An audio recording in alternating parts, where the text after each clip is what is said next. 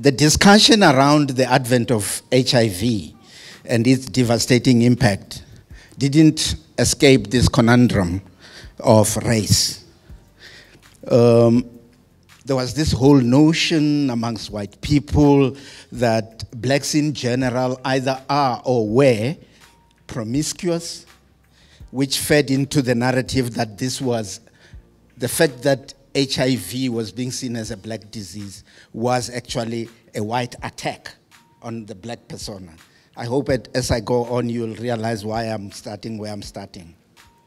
So when someone like President Thabo Mbeki, for example, was coming up with all that resistance against HIV causing AIDS, you have to understand it in the context of him seeing this as part of the general white attack on black people, this whole notion that black men can't keep it in the zip.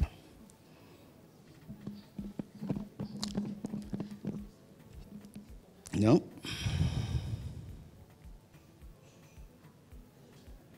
So, for example, if you look at America, the initial discourse was that HIV was a non-heterosexual sexual activity-induced disease.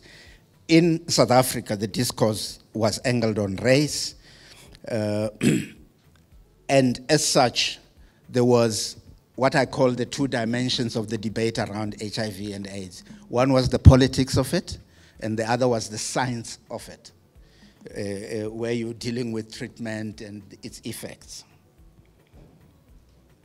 So in that whole politicized, race-obsessed debate, enter the media, and how HIV, people who were living with HIV and AIDS were seen as people who were sufferers. The face of this HIV was in the main black. Photographers and television crews would just go to black hospitals, and we still have black hospitals, and find people queuing for whatever health assistance that they need. But they would just snap away and come back with these pictures of these women sitting there with their babies, and there would be the following day's illustration or tonight's illustration in the news about HIV and AIDS. This would be people whose permission to be photographed wouldn't even have been requested. Whether they are living with HIV and AIDS or not, it wasn't an issue. They were black, they were sitting in a hospital, so what else could they be there for?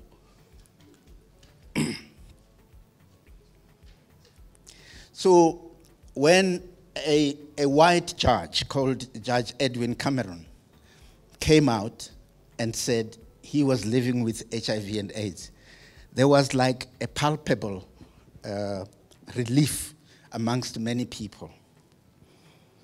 So in trying to move the debate around this issue, Judge Cameron became the new face of HIV. In the papers that I was editing, for example, I banned the use of any black person as an illustration of a story around AIDS, unless that story is talking about that particular person. If you were just talking generally, go and take a picture of Judge Cameron and put it there. He became my everyday symbolism of somebody living with HIV and AIDS. So any photographer who worked for me, for example, knew that they can no longer just go to a hospital and come back with pictures and say this can be used as illustration of AIDS. They would have to show me even the permission from that person who says, yeah, indeed, I grant permission for the picture to be taken. So in the middle of all of that, there was a lot of activism around the issue of HIV and AIDS. NGOs were formed. Some were very prominent, like the Treatment Action Campaign. And they brought with them a new language around talking about the issue of HIV and AIDS. So instead of AIDS sufferers, people were now people who were living with the virus. And that language permeated the coverage of the media. Prominent people like Nelson Mandela came out embracing people who were living with HIV and AIDS, which meant that, okay, so maybe if Mandela really can, it means it doesn't really matter. Maybe you can't get it by just hugging somebody.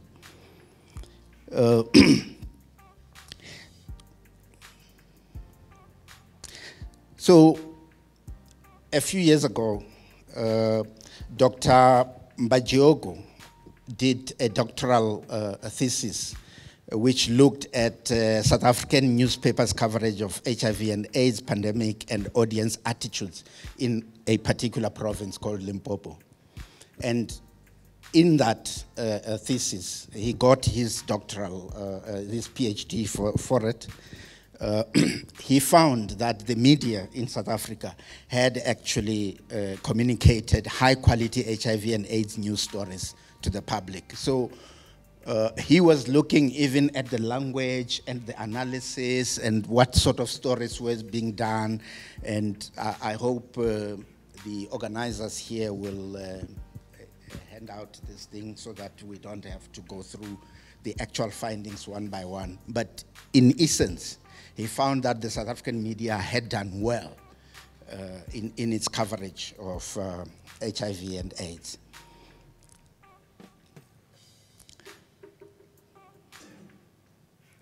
But in a sense, the issue around HIV and AIDS was probably easy to do because it was this big thing that was happening. It was a big international story.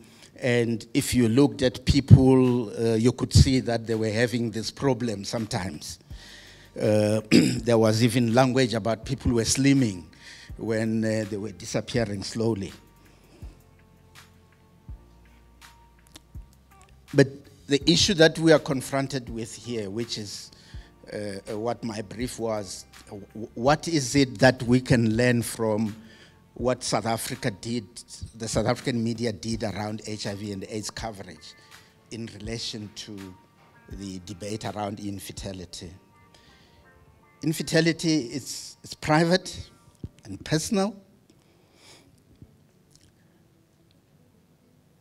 And the prejudice that we're trying to deal with, it's directed mainly towards women. But even though it is private and personal, its manifestation is public in the absence of the baby. This is the big thing when you're a woman back there, say, where is the baby? And in some areas you find the granny in waiting, sort of like the mother to the husband, who would have said whatever she feels needed to be said and the baby was still not coming. She would just take maybe even a piece of wood and put it on her back and walk around carrying that. And if anybody asks, she would say, what can I do? I don't have a grandchild. And you can imagine what that does to the woman from whom this baby is being expected. I come from a little village called Chabalobedzi. It's in the Limpopo province. There's an old lady there who's probably now about 75 years old. So about 3 weeks back, I was home, and somebody else was talking about her. Her name is Bomakwarela. Now, this other person says, which Bomakwarela are you talking about? Are you talking about Bomakwarela who doesn't have a child? She's about 75 years old, but the only defining thing insofar as this other woman is concerned is the fact that Bomakwarela doesn't have a child. This is about 3 weeks ago. And it just hit me that this is so bad. I remember a few years back, a cousin of mine and his wife had been having problems. They didn't have a child. So eventually they went and adopted. So some other girl was being funny, and this woman was scolding her. And this one says to her, "I don't talk to a woman who can't give birth." This is a small child who's saying this to this woman. And this woman just walked away, went home. This is a few years back. It stayed with me because I could see the pain that is there. So even from where I live as a man, I have a bit of understanding of how difficult a life can be.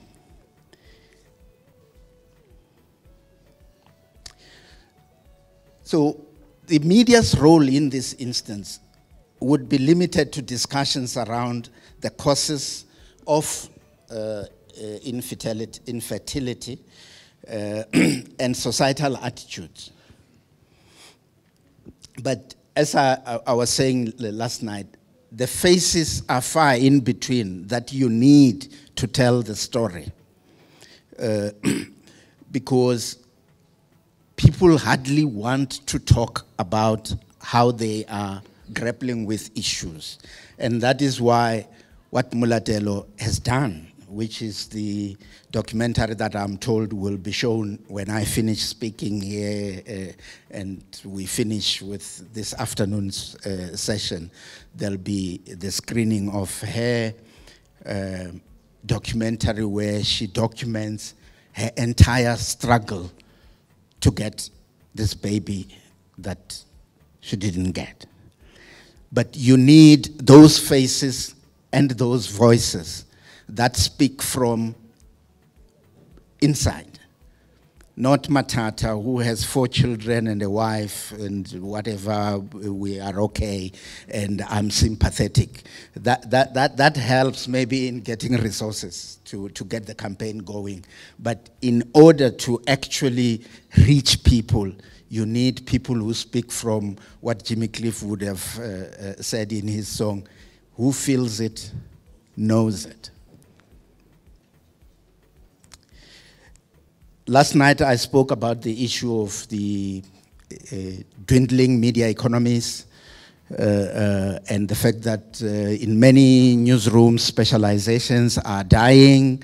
It's what we call back home one-man mbuto. So one person must go out and do virtually everything, and as such, the in-depth coverage that would be needed if we are to succeed with a program like the one that we are trying to do here, it's going to be difficult.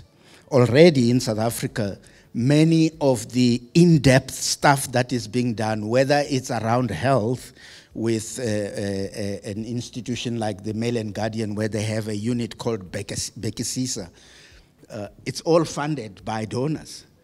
Amabungane, which is an investigative unit that has been responsible for all the political coverage that brought Zuma down, all of that work, it's funded by donors. The publications themselves can no longer afford long-term investigations that take 2 months, 3 months, sometimes 6 months. They don't have the money. So this is, I suppose, where Merck has to be looking in that direction if they really want to have this thing making the kind of impact that is needed. The legacy media of print and television, it's still important, but in the main, I think concentration has to be on radio to reach people who can't go online. And then the online versions that are there, that create networks that allow people to come out and speak without even identifying themselves. Those are the areas where investments, I think, would need to go. I also think that sex education at school and the kind of biology lessons that go beyond the bees and the flowers, but which emphasize the complex process of conceiving and the survival of a fetus in the womb for 9 months and then safe delivery. I think it's important that that education happens at school from a very young age. And it's got to be education that shows that any minor misalignment in that plumbing system of either partner can result in a serious malfunction, and that when that happens, if science can't fix it, it shouldn't be a disaster either, because indeed, to be a man is not just only being a father. You can be a man without being a father. You can be a woman without being a mother. Thank you very much.